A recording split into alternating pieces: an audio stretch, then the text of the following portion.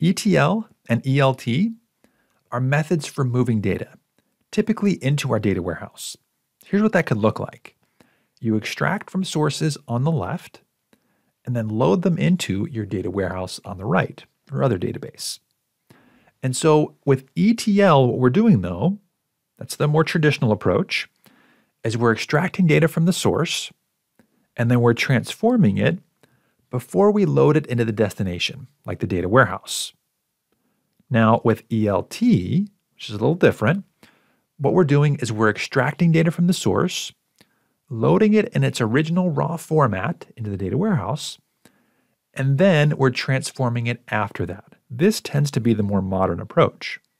So here's what each of those look like. In the case of ETL, extract, transform, and then load. What we're doing is we're extracting the raw original source data, transforming it outside of the data warehouse, and then we're putting that transformed data inside the warehouse after that. Now with ELT, we're still extracting it from the source at the start, but we're loading the raw original source data into the warehouse and then transforming it after that into a different area. So we've got both the raw and the transformed data inside the warehouse. Now let's talk about some benefits of each of these approaches. In the case of ELT, the more modern approach, where we load it into the warehouse and then transform it from there, you're going to get faster loading typically into the warehouse, and this is going to easily handle larger data volumes. Also, it's nice that the transformations can be adjusted later because you've got the original raw source data in the warehouse and the transformed data. You can go back fairly easily if you need to.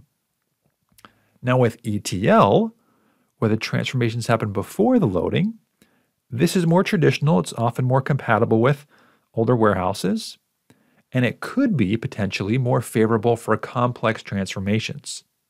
Also, maybe it could help you mask sensitive data prior to loading so it never makes it inside the warehouse if that's important.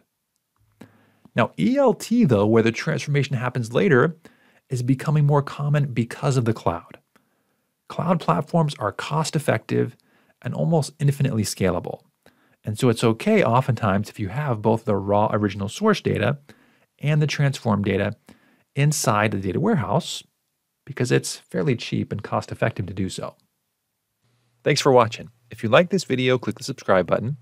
And if you're interested in a SQL cheat sheet, you can find one over at codybaldwin.com.